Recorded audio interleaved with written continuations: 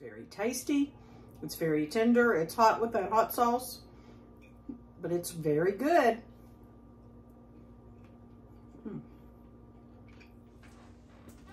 Today we are going to make easy peasy pot roast, classic pot roast in the Instant Pot in a lot less time that you would make in the oven or the crock pot or even on the stove top.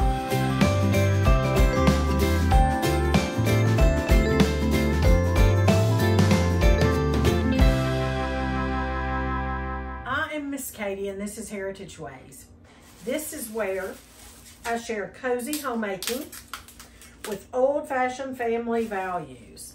And you can't get much more old-fashioned and family and homemaking than you can good food and wholesome food, homemade food, comfort food. I am from the South. I'm from Tennessee, born and bred, and we now live in Ohio. And I live here in this heritage house with my husband and our two youngest children, Little Miss Homemaker and Little Music Man. Well, we're gonna make, it's just classic roast beef, and I have 2 English cuts. Now that is something that I've learned about, that particular cut. I had never heard of that in the South. And might have been there, but I've always heard of chuck and round and all the different others, but never English cut. So I had to ask what that was when I came here. And I've been cooking for literally, for 50 years to one degree or another. So English cut is just basically like a chuck roast. It's a pot roast cut. And you want a little bit tougher cuts when you're making pot roast. You want a lot of the marbling. That's my chiming clock in the background. You want some marbling and for the fat content, the flavor is in the fat. Now these particular ones, you know, if you've been with us for long, you know that I like to get grass-fed. I like to get the best I can, but we also do the best we can. And that is what I'm doing today with the English roast that are not grass-fed and not even local. Now I have these 2 roasts, and the total weight is 3 pounds. And I'm not afraid to rub this salt into the meat, but I'm also trying to keep hands clean so that I can handle different things like my pepper mill and not get the raw meat, not cross-contaminate. So I bought this pepper mill at a thrift store. Did a little video of what I found that week. That was a great thrifting week. But I'm just kind of rubbing this salt and pepper in with this fork. And let's talk about a few basics before we actually put the meat into the Instant Pot.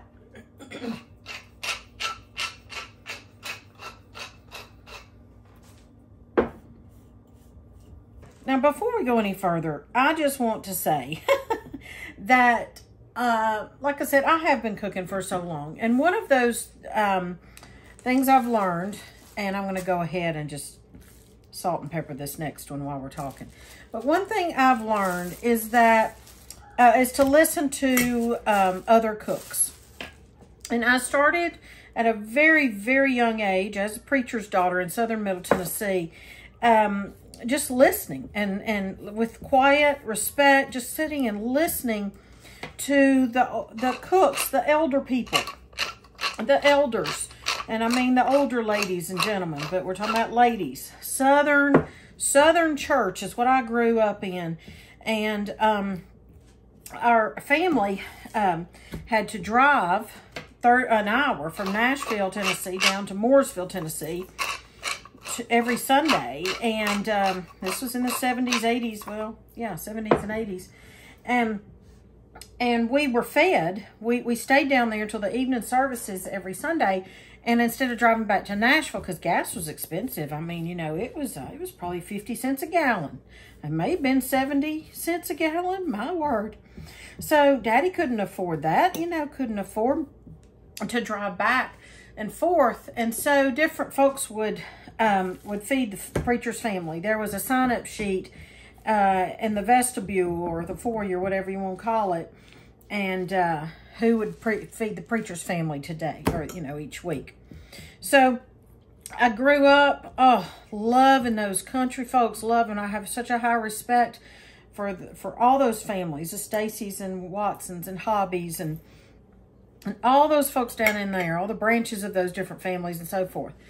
Well, one of those ladies always used to say, never salt your meat or your beans because it would make it tough. Well, one thing, if I've learned one thing at all, it is that each person does things her own way. And I want to talk about that when I'm talking about the temperature of putting this, when we're cooking this meat in the Instant Pot. I want to talk about not the temperature, but the length of time.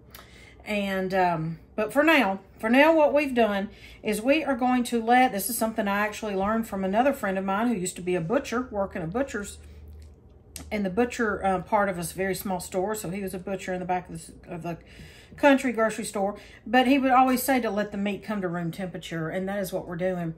So I'm going to let this, now that I've salted and peppered it, you know, if you want to put garlic powder, onion powder or something, that's fine. But I'm going to let this just sit here till it comes up to, you know, about room temperature. You don't want it cold out of the refrigerator. So I'm going to let this sit here another probably 45 minutes, something like that. Maybe an hour. It don't hurt my feelings if it sits here for 2 hours.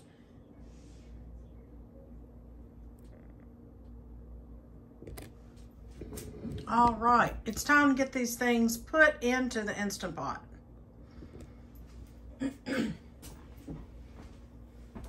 Here we have our 2 roasts totaling 3 pounds.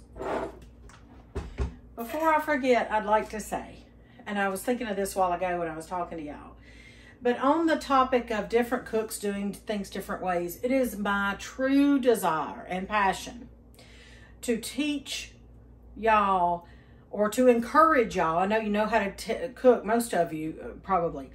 Most of you are not new cooks. But to encourage y'all, if you don't already, to cook without recipes. So I like to teach more of methods than actual recipes. If you need actual recipes with measurements, I have written 2 cookbooks so far. They have exact measurements and so forth.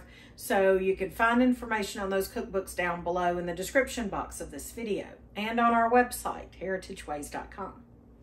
But I want to teach you in this particular, even though it's an Instant Pot and that can be scary to some people, I want to teach you the method of how to do this, not necessarily the time, and I'll explain that here in a minute. All right, in this, I put just a little bit of olive oil, or no, avocado oil, excuse me. A little bit of avocado oil. And I'm going to have this Irish butter, and I'm going to put just a little bit of that in there. I leave this set out all the time, like our ancestors did. All right, so I've turned this on saute. So I'm going to bring you in a little bit closer and let you see what I'm doing. This is an Instant Pot, not sponsored or anything like that, but it is Instant Pot brand. It is 6 quart. Saute, and then a little bit we're going to use that pressure. We're going to want it on high pressure. And we're going to talk about the time.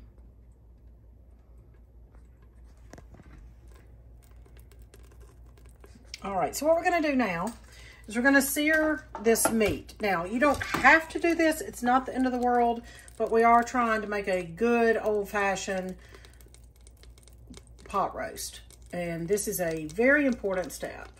Right now we've got that butter melted. Now butter solids do burn easily, so just know that. Be aware of that. You don't have to add the butter. Remember, I'm teaching you methods. You don't have to add the butter. You can add a couple tablespoons of coconut oil. You do need to have something because it's going to stick if you don't. All right. Just putting this in here to sear. I'm going to put it in here. Don't touch it. It is kind of small. You know what I'm going to do? I'm going to cut it each one in half, because when you do this in your cast iron, it fits. But it's not fitting in here. So let me half these real quick. I'm just going to put this in here and not touch it.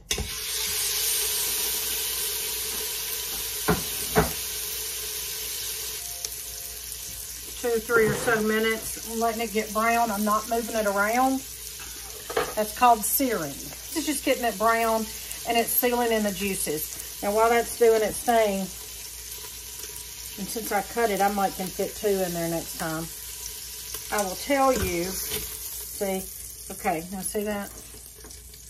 Let's do it again. I'm just gonna make sure that the bottom's not even, so I'm gonna, or flat. Okay, there, and then I'm gonna put this other one beside it. Don't move it. Last summer, I did a cooking show, is what I called it, but it was 54 consecutive cooking videos to celebrate my 54th birthday. And I had a different theme each week. Open that window because I don't have a vent in my kitchen. I had a different theme each week, and one week was Southern foods, I think, or comfort foods or something. And I did a classic pot roast in the oven, and of course we ate the supper that night, and Mr. Patient said, Katie, this is the best pot roast ever, like you've ever made. And it was good, y'all. It was good. So I will link that recipe or video in the comments above. And then my sweet friend, Miss Debbie, all last summer, I didn't ask her to do this, but she did it. It helped me so much, because it's busy enough. It's hard enough to make 2 videos a week, honestly. But every day, it took my whole summer. It just, anyway, she wrote the recipe in the comment section of each video. So I pinned that to the top.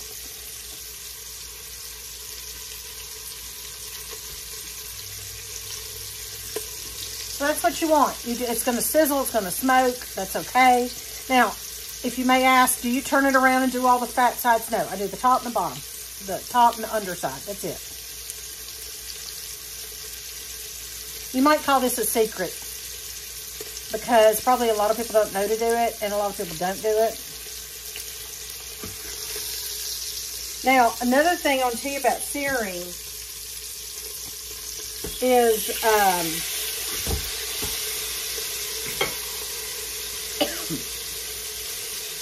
I said it locks the juices in, but also you'll know that it is seared completely or well when it picks up easily and doesn't stick to your pan. So just don't move it, don't touch it, don't try to flip it, don't do any of that. I just kind of know by just knowing, by doing, and I know this one's ready to turn over. See, it came up just fine. See how it, I don't know if you can see it, but with the lighting the way it is and where it is. So I'm going to continue to do this until they're all 4 pieces are seared. Now, at this point, if you want to wash some celery and some carrots and maybe onion, potatoes, you know, that's classic. But also you can serve this with roasted potatoes, mashed potatoes, rice, noodles,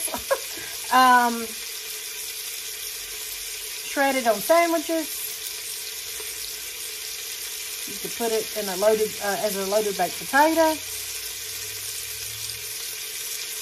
Cold the next day on some sandwiches with a tomato. Wouldn't that sound good? Doesn't that sound good? This is my homemade French onion soup mix or dip mix, whatever you want to call it.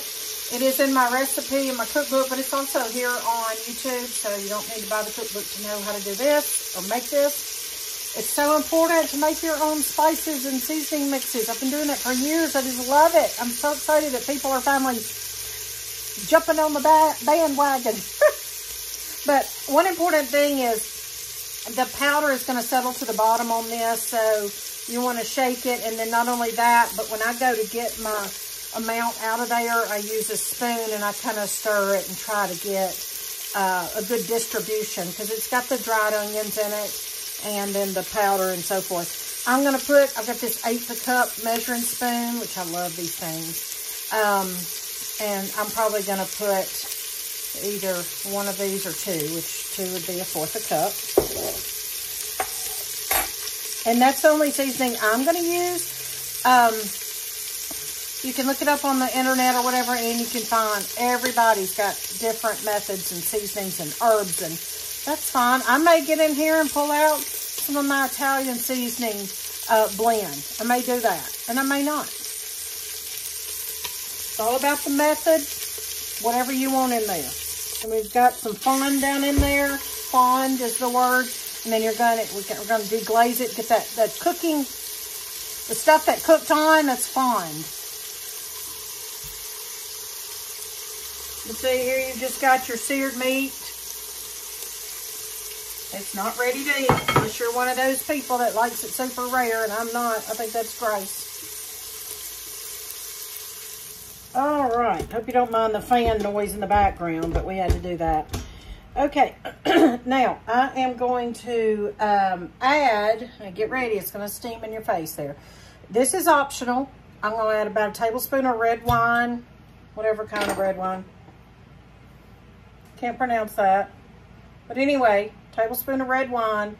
We're going to deglaze, and deglaze means to, like I said, get that frond off the bottom. I'm going to use this little wooden thing. And then it's going to sizzle and I won't be able to talk, but I want to tell you that I'm also going to add beef broth.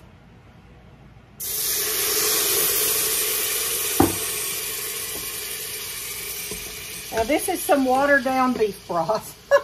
It was about, because you're going to need at least a cup of liquid. Okay. Now, see, now there's no stuck on bits. All that flavor isn't going to be in the sauce or the gravy or the whatever you want to call it. Okay, now, so you want about a cup of, or at least a cup of liquid. It can be broth, it can be water. I wouldn't put a cup of wine. That's just for flavoring, and it does add a good flavor. If you don't want wine, don't drink wine, don't have wine, fine. That's fine. That's fine. You can add instead, or in addition to, a couple teaspoons or a good glunk, a splash of, people make fun when I say this, because we have a lot of followers in Europe. I'm going to go ahead and say I'm sorry, and then I'm going to say Worcestershire sauce, because I'm from the South, and we don't pronounce anything right anyway. Liquid aminos is a good option, too. It's good and healthy. I only have this because there was something that I didn't want to use this for. But anyway, I'm still going to add a glug of this. There. Good glug. And then, so now, see, there's nothing, you can't see maybe, but there's nothing burned on the bottom now. It's all smooth because we have deglazed it. This is where it gets classic. I'm going to put 2. So that's a 1/4 a cup, if you're writing this down. Now, in my cookbook, I also have a Greek seasoning, which would be great in this. I used that last time I made this. You could use taco seasoning if you want to do that. I've got a recipe for that here on YouTube. One time I used 4 cups of broth because I read a recipe that said that. And I basically had soup. I don't really want soup.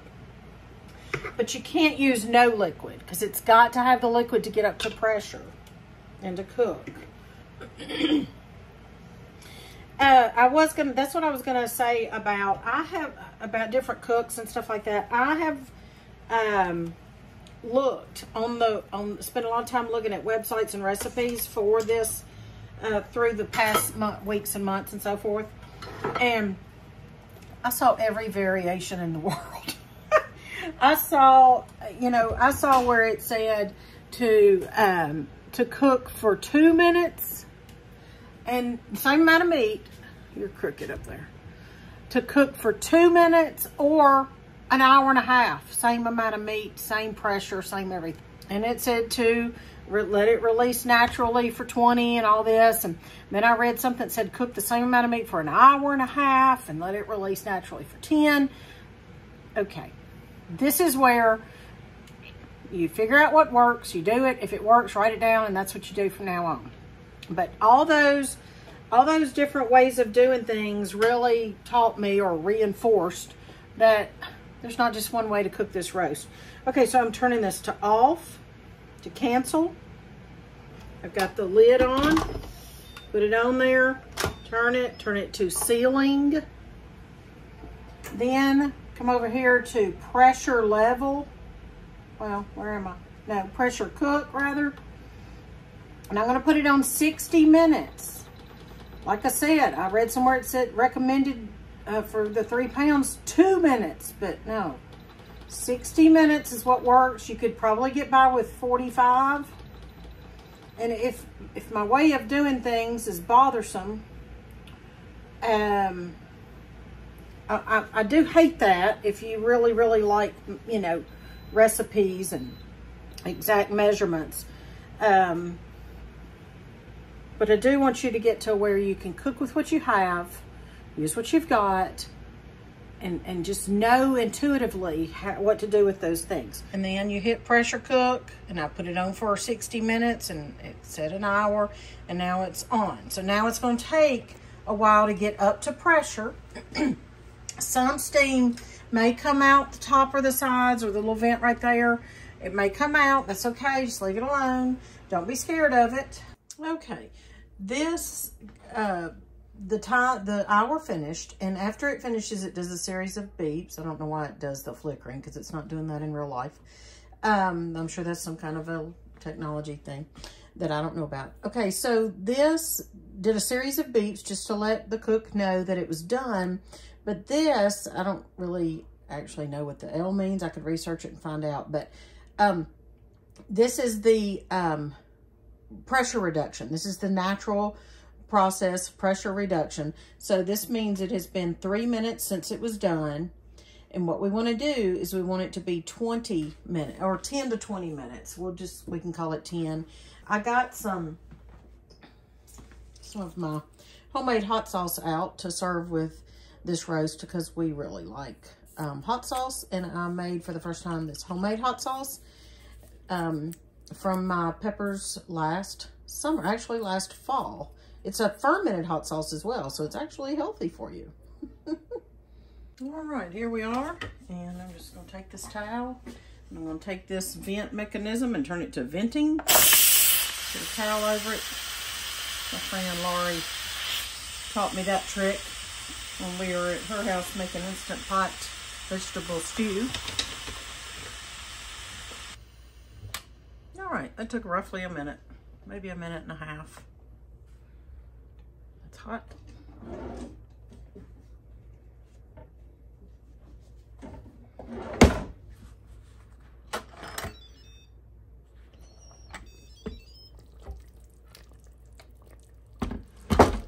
You can make gravy out of that wonderful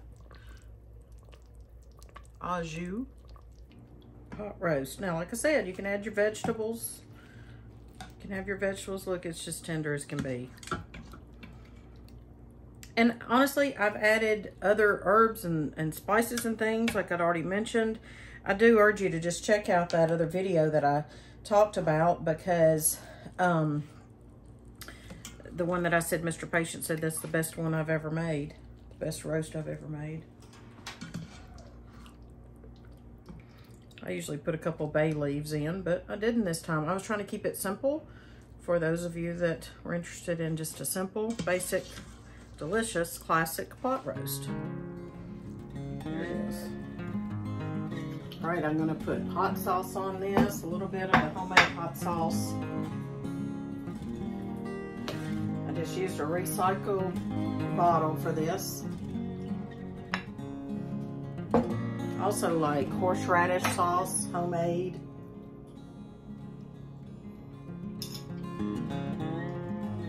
It's very tasty. It's very tender. It's hot with that hot sauce, but it's very good.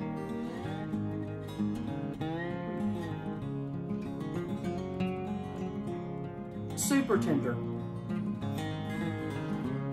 I will write the recipe on my website so that you'll have a recipe to go by while you're learning how to just cook without a recipe intuitively. If you enjoyed this video, you thought it was helpful for you, hope you'll try one of these 2 videos and learn more about cozy homemaking with old-fashioned family values.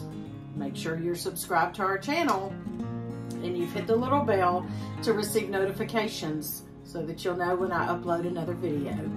Have a good night, and don't forget to count your blessings.